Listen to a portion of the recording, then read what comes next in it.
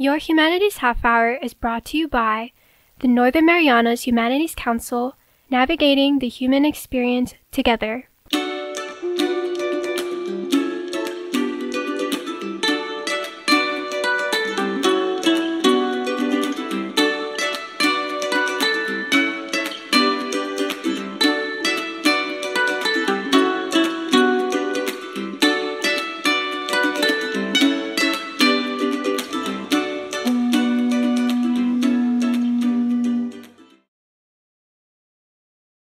Hafaday, Tiro, and welcome to Your Humanities Half Hour. I'm Catherine Perry, and today we're talking about the culture of connecting. And leading us in our chat today is the Managing Director of Guampedia, Rita Nauta. Rita, welcome to Your Humanities Half Hour. Hafaday and Tiro, Catherine. So nice to be here. This is Masi for having me. And our pleasure. For those that haven't yet taken advantage of the opportunity to discover the wealth of Guampedia online, what are you guys all about? Well, it's interesting that being on the Humanities Half Hour, because Guampedia really started out as a humanities project out of the Guam Humanities Council. Yes, way back in 2002. And then, so it was a national effort in terms of, there were a lot of storms happening, and these museums were being destroyed, and so were their artifacts. So there was a movement to take a lot of this information and put it online. So the 50 states and the territories were extended this opportunity. And so that's how the Guampedia project started. And it's we went online in 2008 and have been online since then. And we started with 350 written entries, some photos, and we are now at 1,200 written entries, 3,500 digital photos and collections, and e-publications and videos and audio. As technology evolves, you know, we continue to add. And so it's really become a resource, an educational resource, but also a way to connect. And the preface or the premise of Guampedia is to present Guam's, initially it started out as Guam's history and the Chamorro culture of the Marianas from local lenses, from the indigenous perspective. And you know, as I was growing up in Guam, going to school, we learned a lot about U.S. history and all of those things. And, you know, if we were able to learn a little bit about our island, it was during Mes Chamorro and, you know, the legends and things of that sort. But, you know, wanting to provide this type of resource and show students that, you know, to give teachers an opportunity to use these resources that speak to and reflect the students they're teaching, because that gives them a sense of, wow, we're going to study about me. And we're going to study about our island, really, you know. They can relate. So that's really been the genesis of Guampedia and our voyage. We've been online, like I said, since 2008, and it's been about everything. And when this Culture of Connecting initiative really started when COVID shut us down, and all of us had to hunker down and isolate. And so with that, you know, classrooms were empty. And we thought, well, this is the time where we can connect through fiber optics, and use the analogy that, you know, our islands are connected by our seafaring tradition. The sea lanes connected our islands. Well, fiber optics has been connecting us to Guampedia, to the rest of the world, throughout the Marianas and our Micronesia region. And we're just really trying to provide, you know, it's not the end-all be-all, but it's really just as a starting point. And to have all of this information, and then, you know, how we tend to search and you can just burrow down into all these other things, but to have that central point and at least the portal, and then to take you from there. So this project, and like you said, there's so much there at Guampedia. We could actually do a whole year of shows with, just about what you have on Guampedia. But today we're talking about your project Culture of Connecting.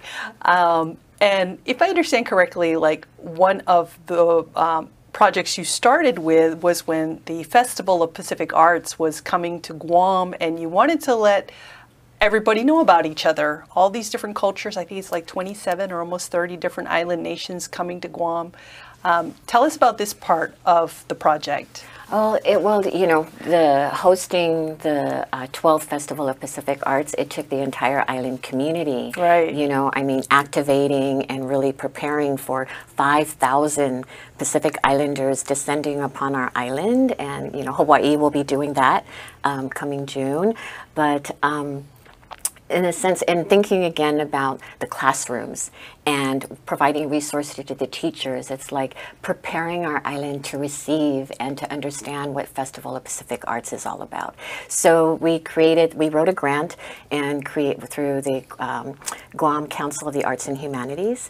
They were spearheading the Festival of Pacific Arts. So our project was to bring the Festival of Pacific Arts, highlight the different countries and island nations, and talk about where they are and their art and history, just to help provide information to prepare our community.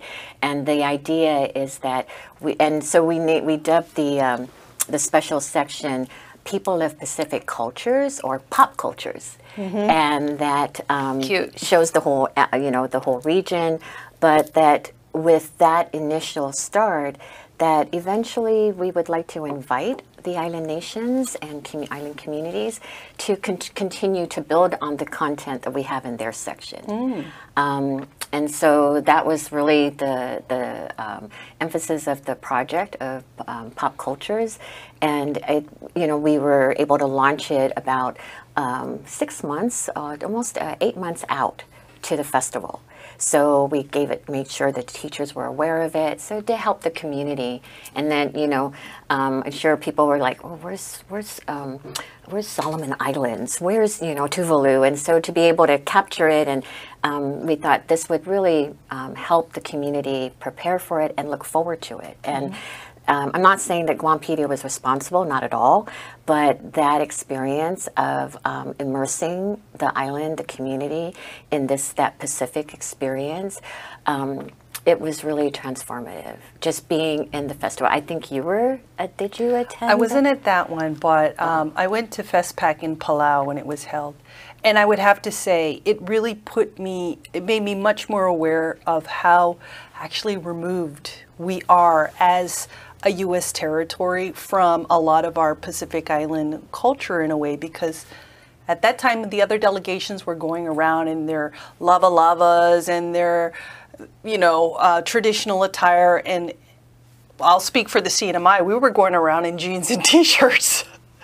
So what a great idea to, as you said, prepare Guam to receive our brothers and sisters from the islands. What was the feedback you got for the project, or this part of the project, Pop Culture? Well, it was definitely welcomed by our educators, and just looking at the analytics, it's like we did get a lot of visitors to the special section.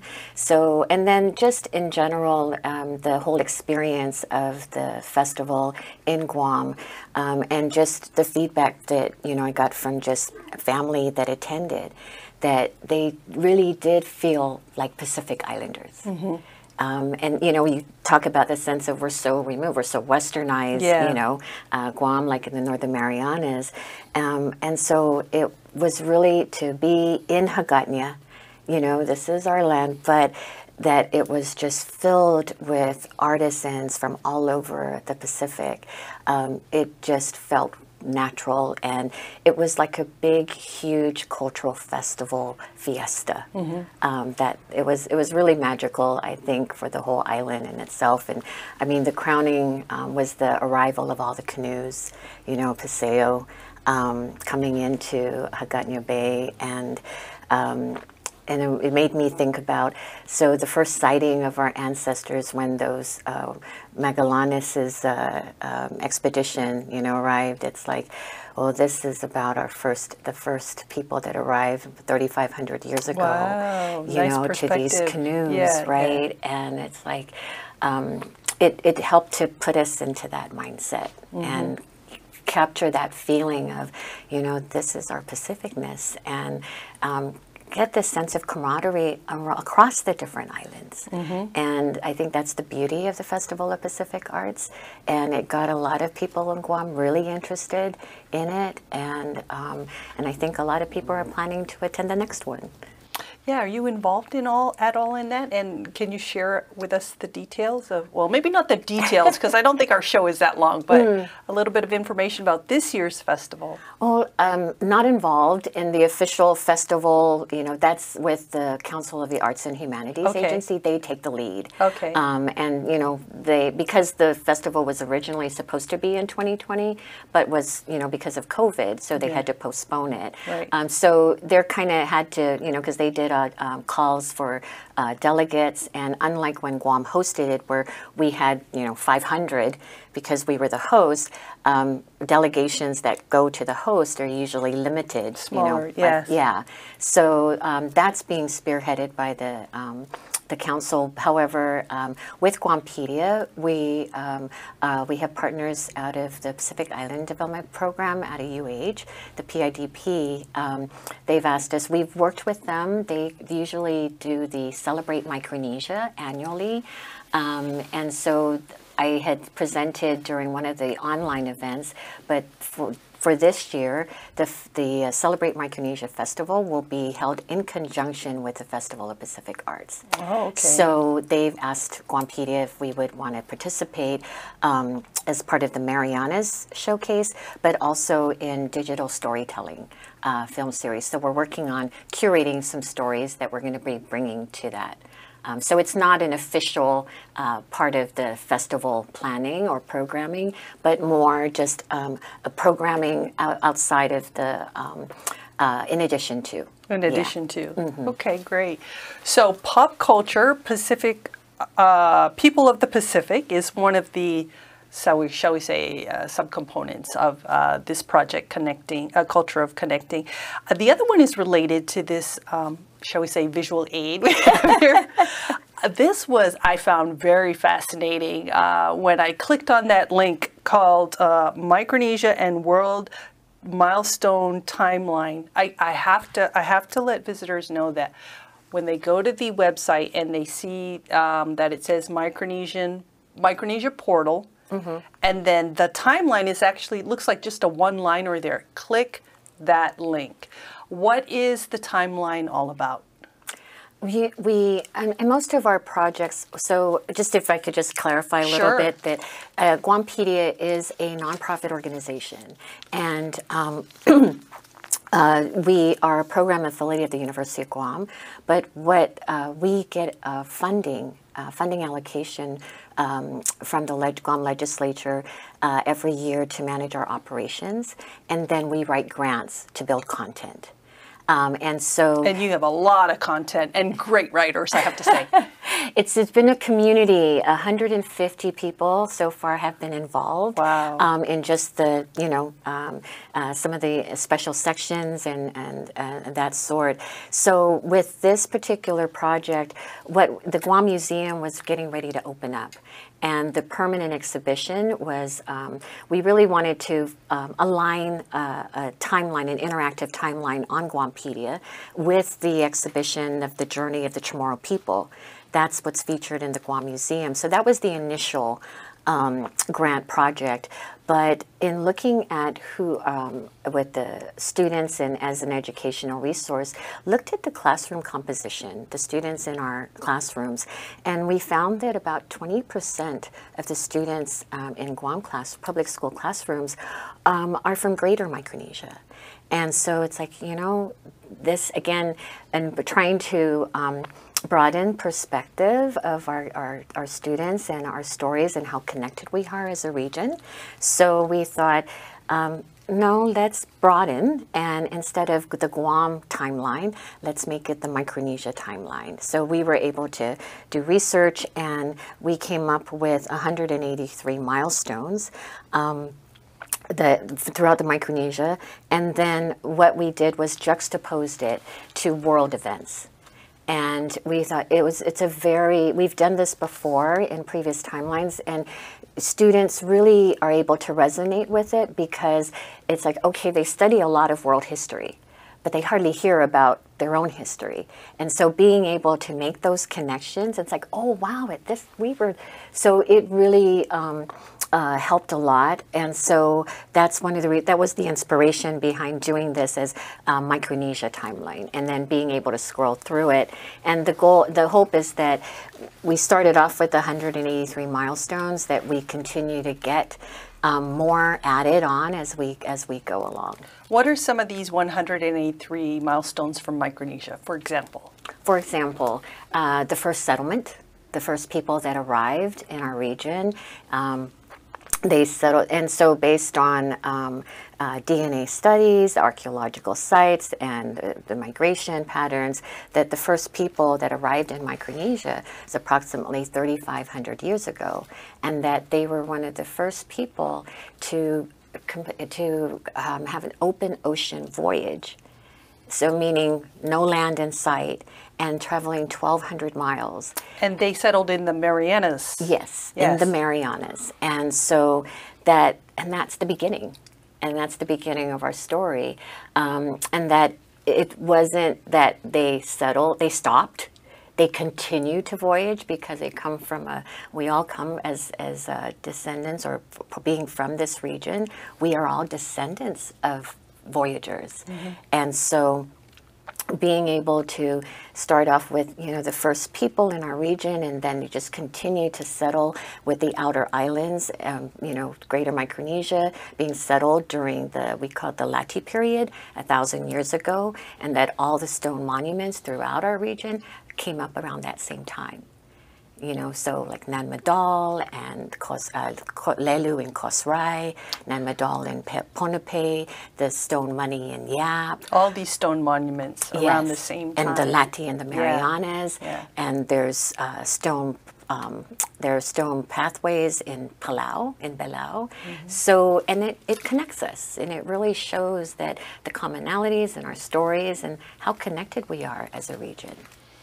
I just found it very fascinating. I don't know, it may have to do with how my brain works. Like, you can look at this timeline and it will say like, okay, the Sphinx was built by the Egyptians 2,500 years BC, and then the Marianas was settled 2000 BC. So you put that very important part of our personal history alongside world events, so that all the things we've learned in world history, this was before the Marianas was settled. Oh, this happened after the Marianas was settled. It's very enlightening, I feel.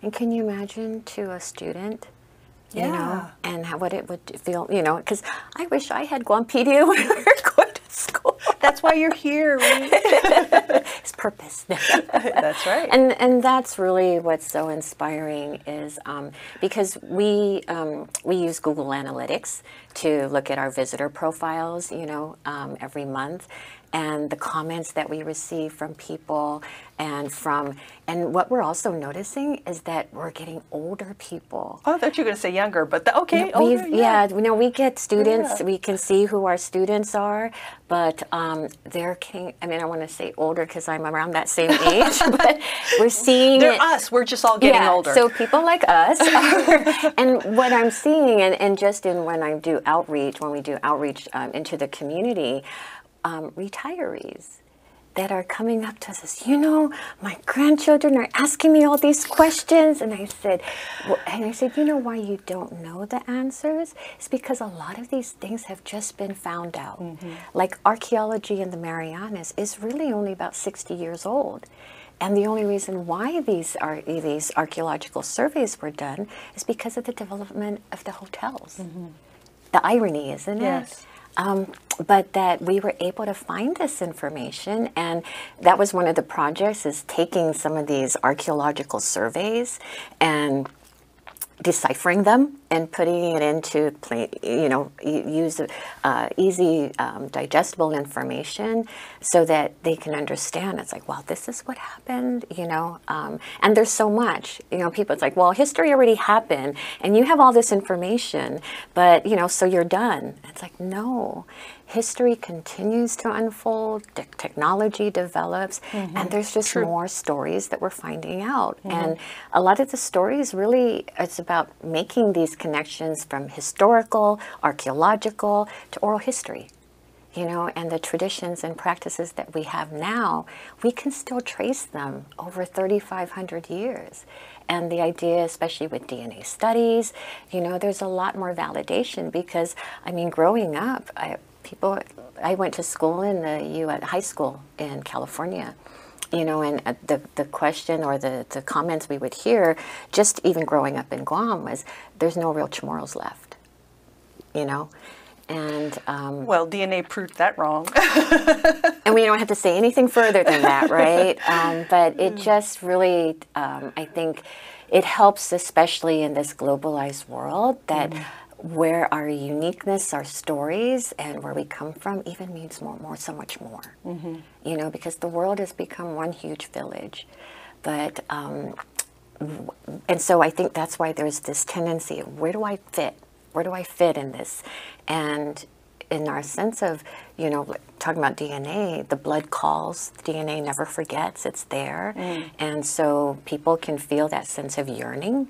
And I think that that's part of what resonates, and having resources and, to be able to, wonderful to be just able to Google and think, find out what's this. And that's part of what I think also with today's generation is that I refer to them as, they grew up in this smart technology.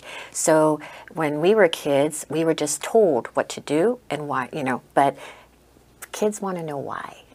They want to say, but why do we do this? Why do we mengingi? What is it for? What's the point? They want to know. They want to understand. And so that's why I've come across a lot of these manyaina, the elders like, how come we don't know this? And I said, that's why and I were helping. And you can, this can help you, and, send the link. But, it's a start. And it's just, again, it's an educational website, but, and there's a lot of information that's there, and all over the World Wide Web. But what we do with Guampedia is we ensure we fact check, unlike Wikipedia, which oftentimes is, it's anybody's opinion almost. Yeah, yes. and that it's open, so people can just jump in. Yes. But with Guampedia, we do have like interpretive essays, but a lot of our entries are fact-checked, peer-reviewed, and then we not just put the entry, but we also add for further reading and links within it in the entry. So if you read about some, and then you'll just click on that and it'll take you to find out more about it. So it's just kind of weaving connections of, topics that correlate. And yeah, it's, again, connecting. We're chatting today with Rita Nauta, Managing Director of Guampedia, and we'll be back with more after this break.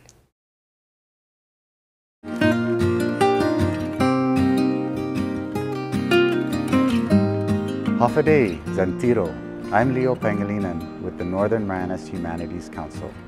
We'd like to take a moment to thank our generous sponsors who have made possible the many programs in our community like this show.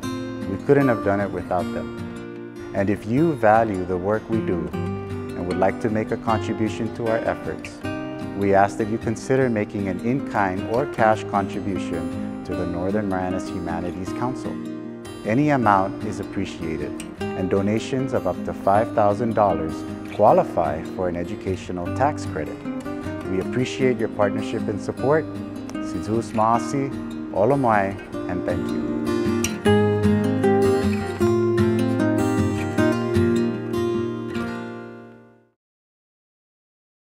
Welcome back. Rita, could you share with us also about the publications that you have online from the Marianas History Conference? Yes. This Marianas History Conference, when we first started, It was the thought that of reconnecting the Marianas through history and heritage. And so with every, and it would go between Guam and Saipan every 2 years. And so we just completed the 6th Marianas History Conference. Congratulations. Yes, here in Saipan, the NMI Council did such a great job leading the way. And but with every conference, what we wanted to make sure is that, once the conference is over, it's over. But the idea is that to create e-publications, because we're a website, we were able to do that, of each conference, the conference proceedings. And so we've been doing that. We now have 5 of the 5 Marianas History Conferences that have happened and are available. And so since the 6th one just finished last year, we're doing that. We're in the process of producing it. But it's a way to be able to, at any time, go back, and the amount of work of, it's such an energy. I mean, I think you've been host in some of our prior conferences that have been here. Or attending. Yeah, yes. an attendee, and just the energy Oh, yes. of, gathering all together and sharing these stories over the 2 days, and so much work. And it's just so wonderful to see. And then you still be able to, from the very first one, I'm trying to remember, we started in 2010, 12, I think was 12. Yeah, it gets a little foggy. Yeah. Years ago. But the first one is that, we may not be able to remember, but we could just click on Guampedia, go to the Marianas History Conference section, and look at the EPUB and see the presenters, their work. And so it's such a treasure trove of Marianas stories. Right. And so that's been a tradition of the Marianas History Conference. And we also didn't want to make it strictly academic. We wanted it to appeal to the general community. And when you say Marianas, right, it's got to be friendly, it's got to be welcoming and inclusive, to reflect that Hafaday hospitality. And so it really has grown. And it's wonderful to see it grow, and that we continue to provide the access to the information that's been presented over the last 5 conferences. It's great for anybody who missed the speaker they really wanted to hear at the conference. Now they can read the paper online. Yeah, and since the 5th Marianas History Conference was at the time during COVID, so we had to go totally online. I think it was the 5th or the 4th. And so with that, on Zoom, we were able to now have recordings. So, and so this past conference was in person, and so it was a hybrid. But so this this publication and the 5th one has videos of some of the presentations and stuff like that. So again, as technology, we're able to deliver even, Donald Benjila's keynote, as well as Polly Eric. You'll be able to view those in the publication. Well worth watching. Yes. Rita, I really want to thank you for sharing today a small bit of what Guampedia does, and for your work on behalf of Guam, the Marianas, Micronesia, and the world that is interested in our part of the world. Any final thoughts before we go? Well, it's really a community effort, and especially our efforts in presenting the culture, the history, not just Guam, but the Marianas and our region, and connecting, and particularly, it serves our local communities. But one of the things we're finding is that there are twice as many Micronesians that live in the continental U.S. than in our region. And we see that in our Google Analytics, that people are trying to connect. And, I had a comment from someone that said, I really liked your Marshall Islands, but can you show us more pictures? So we're going to continue to want to connect and provide more content to reflect, because our region is so much, and really, if you look at it in the context of the globe, is the last frontier that a lot of people don't really understand. We have the biggest ocean, the deepest ocean and 2,500 islands, and just so much to share, and especially with our world and trying to help sustain itself in our natural environment.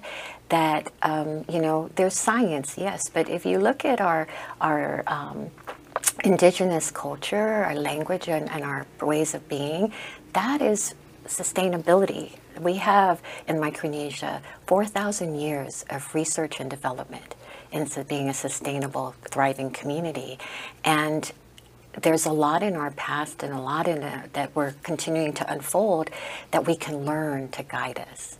And so moving forward, the future is uncertain, but if we look back and look at the knowledge and the where we come from and our family, our people, there's a lot of knowledge there that can help guide us into tomorrow. So I encourage people to, learn about where we come from, the land, the people, and you're going to be able to learn more about yourself.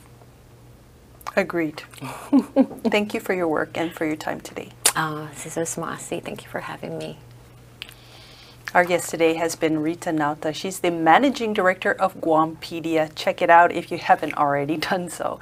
This is your Humanities Half Hour. I'm Catherine Perry.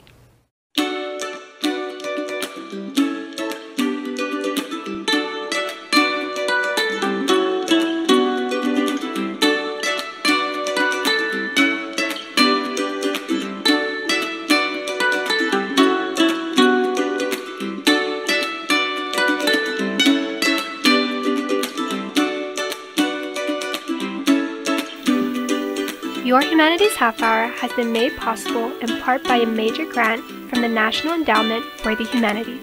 Democracy demands wisdom. Any views, findings, conclusions, or recommendations expressed in this program do not necessarily represent those of the National Endowment for the Humanities. For more information or to share your thoughts, contact the Northern Marianas Humanities Council at nmhcouncil.org or on social media at 670 Humanities. That's 670 Humanities.